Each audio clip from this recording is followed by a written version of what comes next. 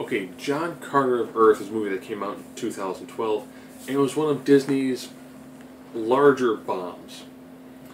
Ironically, it's probably because if you saw the trailer, you really had no idea what this movie was about.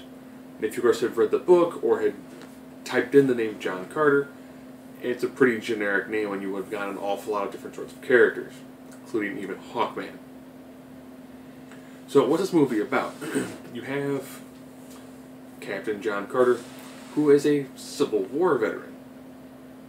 Okay. He inadvertently runs into a somewhat immortal race that appears to teleport across the planets, and in doing so, he accidentally gets teleported to Mars in the middle of one of their civil wars between the Reds and the Blues. And that's because you have two different races of humans that live on Mars. Ironically, there's a scientist who recently said that life may have begun on Mars and then transformed and transported to Earth on a meteor.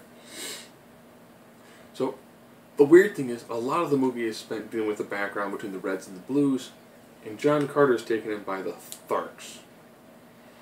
Tharks they're about 8 to 10 foot tall, 4-armed creatures with 2 tusks. The problem when he's dealing with those is there's so many of them, and they really do seem to lack personality. As they're talking, it's kind of like, okay, which one is that? They really don't give us that much in the way of names. It was pretty much, okay, we've got the leader, we've got the one covered in scars, and we've got the one with 1 tusk. And then hundreds and hundreds of other ones. So it's pretty much, will he help one side in the Civil War? Does he just want to get home? Does he actually want to stay there? And then while that's going on, so that's your middle portion of the movie, it's bookend by somebody who's reading his memoirs. It's a unique movie. From a science fiction standpoint, it's actually pretty good. All things considered. They do a good job when it comes to the majority of the special effects. There are some times when it gets kind of cheesy. And you can very easily tell that this movie does borrow a lot of different scenarios from other science fiction movies. You can tell moments where they're flying let's call them solar skiffs. You do get that feeling of, all they're missing now is a bunch of Ewoks in some forests. So, it is actually pretty decent. I think it's Taylor Hitch is the main character. He was there who was Gambit for all of 30 seconds. Does a pretty decent job.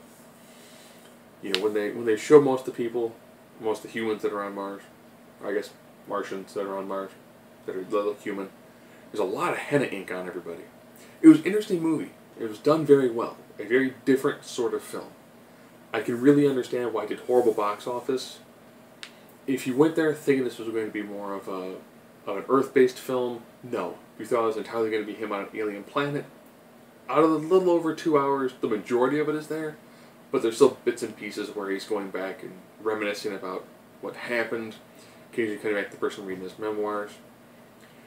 It's a very difficult sort of movie to try to explain. A lot of it is just, it's a person transported to another world, stuck in their Civil War.